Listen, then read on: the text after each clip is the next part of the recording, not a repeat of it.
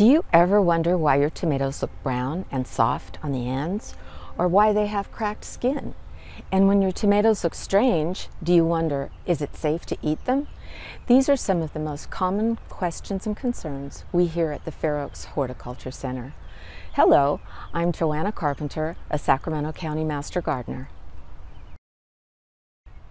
A lot of common tomato problems are not caused by pests or disease. Rather, they're caused by inconsistent watering, such as too much or too little water, too much or too little sun, soil deficiencies, or just selecting a variety of tomato that is not well adapted to the location or planting zone.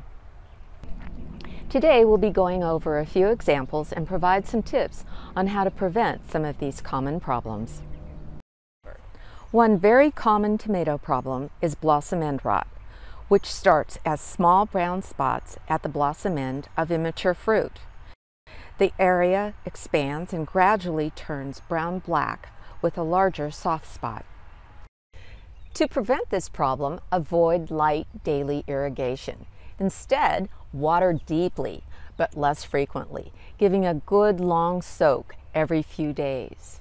And mulch to reduce fluctuations in soil moisture, and follow recommended rates when fertilizing. The next common problem we're going to talk about is sunscald. Think of this as a tomato sunburn. Tomatoes exposed to the hot sun become white or tan and leathery. As the tomato ripens, the area becomes moldy. To prevent sunscald, don't prune the leaf cover shading the tomatoes. If tomatoes are exposed to direct sun, provide shade. A good option is shade cloth. It's readily available, inexpensive, and very effective.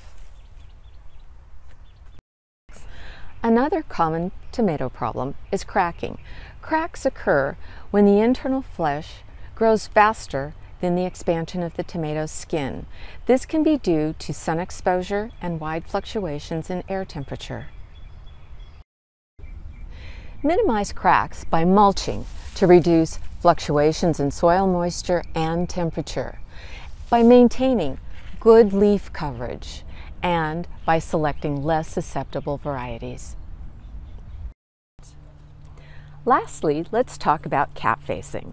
Tomatoes with catfacing are misshapen with large scars and holes at the blossom end. This deformity occurs during the formation of the blossom. Some varieties, especially beefsteak heirlooms, are more susceptible. Not much can be done to control catfacing except to select resistant varieties. For all these conditions, your tomatoes are still edible. If they're not rotted or moldy, just cut away the affected parts. I hope that these tips help you solve or avoid some common tomato problems so that you can enjoy a bountiful and beautiful and delicious crop of tomatoes.